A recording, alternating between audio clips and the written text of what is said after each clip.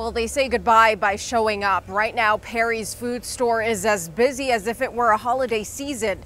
Outside, the parking lot is full. Inside, there's a line of customers holding on to numbered discs as they wait for their orders. It's quality meat, sensible prices, great customer service. That's why families have come here since 1940.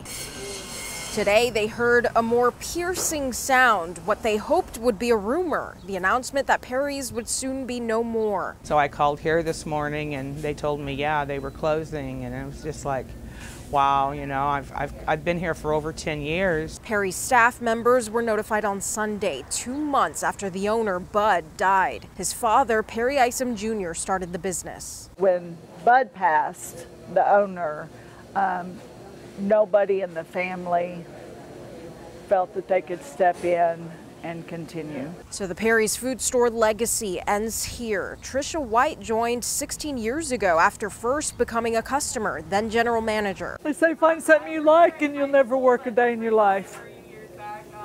That's what Perry's has been to me. Before they leave this tradition behind, they tend to a phone ringing off the hook and a flurry of customers stocking up, knowing the love for Perry's won't ever go away. And Perry's isn't ordering any more meat. They're prepared to close the doors here for good on August 20th. In Tulsa, I'm Sierra Pizarro, 2 News, Oklahoma.